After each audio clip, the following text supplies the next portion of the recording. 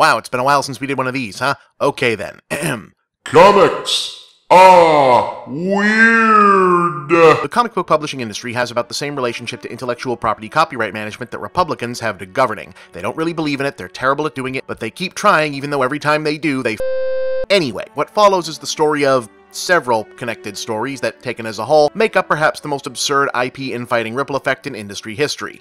Buckle up. Okay, Dateline 1939. Fawcett Comics writer Bill Parker and artist C.C. Beck create a new superhero with the ingenious secret identity of an ordinary little kid who transforms into a full-blown adult-sized hero when he says the magic word Shazam. They name their hero Captain Marvel, and he becomes one of the most popular superhero characters of the Golden Age, eventually eclipsing even Superman himself in popularity for much of the 1940s. But in 1948, DC, then called National Comics, sued Fawcett, alleging that Captain Marvel was too similar to Superman, and in a legal decision that probably would not be decided the same way today, the presiding judge agreed with DC, and despite some nuance reached on appeal, by 1951, Fawcett had shuttered its superhero division and ceased publication of what was still an enormously popular character. In fact, Captain Marvel's popularity had extended all the way overseas to the United Kingdom, where black and white reprints of the American comics, which couldn't be imported as is due to eccentricities in UK import laws of the time, were still selling big numbers for British publisher Len Miller. So to keep the well from drying up, said publisher had writer Mick Anglo create a different enough newish hero with basically the same powers and backstory named Marvel Man to continue the line. And score one for British ingenuity. It worked. Marvel Man comics sold successfully for about a decade, even as most other superhero characters went out of fashion, until they changed that import law and new full-color American comics flooded the market and put that line out of business by the mid-60s. Meanwhile, back in the United States, one-time third stringer Timely Comics had changed their name to Marvel Comics, maybe you've heard of them, they've had a good last couple of years, and made a bunch of money basically by saying, sure, let's give it a shot to whatever crazy idea Stan Lee and or Jack Kirby and or several other guys came up with. And in 1967, one such idea was, hey, since no one has touched the license on the name Captain Marvel for years since Fawcett isn't allowed to publish the character, we should grab it up while it's lapsed since, hey, we're called Marvel and all that. So they created a new Marvel-branded Captain Marvel, actually an alien warrior named Mar-vell, and then kept that title in constant publication, even though Mar-vell was never actually very popular until they gave the name to the former Miss Marvel Carol Danvers in the early 2000s. So that even when DC bought the rights to what was left of Fawcett and decided to revive the original Captain Marvel as part of their superhero universe in 1973, they weren't allowed to use his actual name other than in dialogue and had to market all subsequent books and merchandise as Shazam instead, which would remain the status quo until 2011 when they'd officially change his name to Shazam as part of the New 52 relaunch.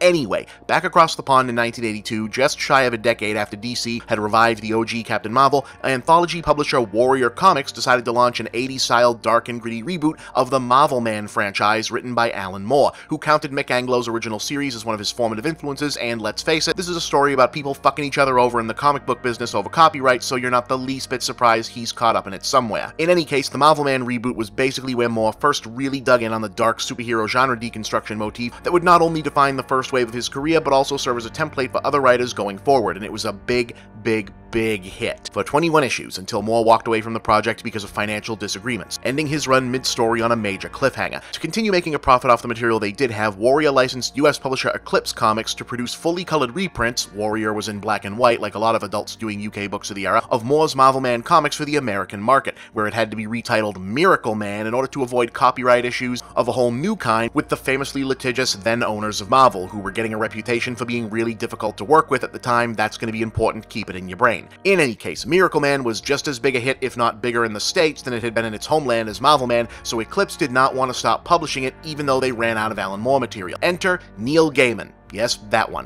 In 1988, apparently with Alan Moore's tacit blessing, Gaiman took over a Miracle Man continuation for Eclipse, taking the character in an even more bizarre and dystopian direction that ran to respectable success of its own until Eclipse ran out of money in 1994 and the whole company folded, with its assets later being purchased at auction in 1996 by then Image Comics powerhouse and Spawn creator Todd McFarlane. Remember him? He used to be a thing. However, while the Eclipse assets allegedly included some of the IP rights to certain aspects of the Miracle Man/Marvel Man franchise in the US, since Eclipse had initially only published reprints, it didn't include all of them. This whole next part, by the way, is very confusing and involves a lot of hearsay and legal bullshit, so if you want a more complete summary, go read that. But basically, it appeared that ownership of a Marvel Man as a property had divided up over the years piecemeal style between Gaiman, Mick Anglo, Alan Moore, several other writers and artists involved over the years, and apparently as of 1996 also Todd McFarlane. And this, believe it or not, is where things get nuts. Because what Todd McFarlane also did in 1996 was get into a 15-plus year war of back and forth legal battles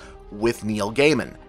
Yeah, So remember that thing about Marvel Comics bosses being kind of crummy to work for in the late 80s, early 90s from a little while ago? Well, that kind of thing helped drive several big-named artists away from the company to found Image Comics in 1992 with a heavy focus on creators' rights in their original business plan. Specifically, if you created a character in an Image comic, it would be yours, even if you did so in the context of another creator's series. Case in point, McFarlane brought in several high-profile writers to work on early issues of Spawn, including Frank Miller, Alan Moore, David Sim, and Neil Gaiman, who wrote Spawn #9 and in doing so introduced the characters of medieval Spawn, Cagliostro, and a sexy demon-hunting lady warrior angel named Angela, who for obvious reasons got a lot of merchandise attention when McFarlane parlayed Spawn into what turned out to be his ultimate career path, high-priced action figures. Straight from the comic book. Get Spawn! It's Spawn! Vertebreaker! Spawn, look out! Battling evildoers everywhere. Roar! Go, Spawn! Live the adventure. However, per what were supposed to be the rules of freelancing for Image Comics, were supposed to belong to Neil Gaiman, but when he came looking to collect, McFarlane allegedly said some variation on "not so fast," and out came the lawyers. Originally, McFarlane proposed a trade-off whereby he'd keep Angela and the characters in exchange for handing over his piece of the Miracle Man rights to Gaiman, who he knew had been working hard to secure full rights to the property so he could in some way finish his original story. Most of the other rights holders had been happy to either sell or even just hand theirs over, but McFarlane seemed set on using it as a bargaining chip, and in the subsequent legal challenge, he seemed to change his mind and instead argued that he shouldn't have to give Gaiman anything because the characters he'd created in Spawn were not original enough to count.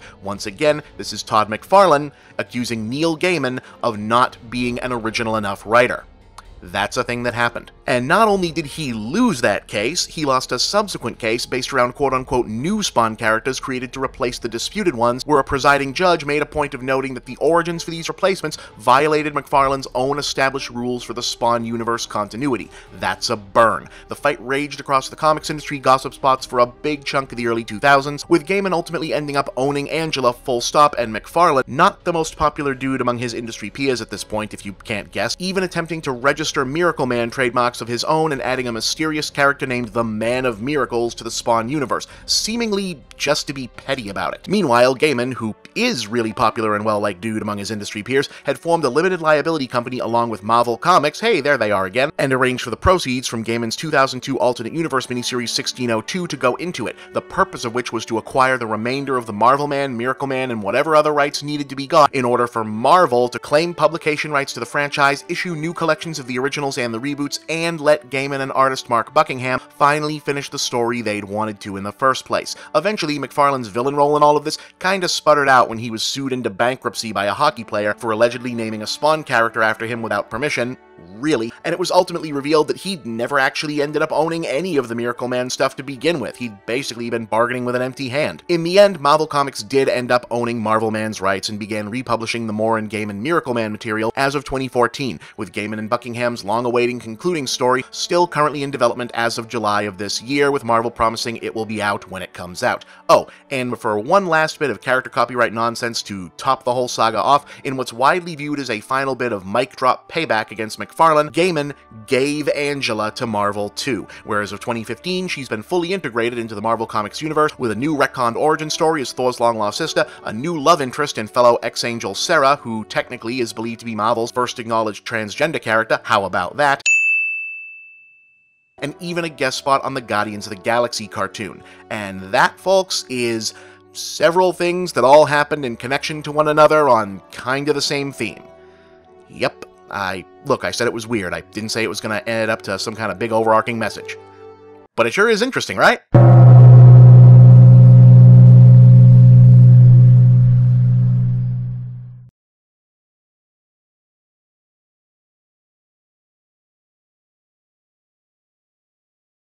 Hey gang, here's a question that keeps coming up. If your handle is moviebob, where are your movie reviews? Well, my old reviews are in a lot of places. You'll find many of them on my YouTube channel, but you'll find the brand new ones on geek.com, an awesome site that's also your one-stop news source for science, TV, gaming, technology, nerd culture, the works. You can find all my reviews directly by going to geek.com/author/bchipman, because that's my real name, and you can get regular updates on all my reviews and all of geek.com's other great content by signing up for their kick-ass newsletter at subscribe.geek.com. geek.com. And don't forget to also subscribe to the geek.com YouTube channel, where you'll find the videos that accompany my reviews and tons of other great content too. Remember, that's geek.com, the geek.com newsletter, and geek.com on YouTube. Make sure you don't miss out on all the latest MovieBob reviews. You can also check out my own new website, MovieBob Central, where you'll find my blog, links to all my work, and shop for my books, ebooks, and future MovieBob products. And please remember to like these videos, share them with all of your friends, and subscribe to this channel. Thank you for watching another MovieBob production.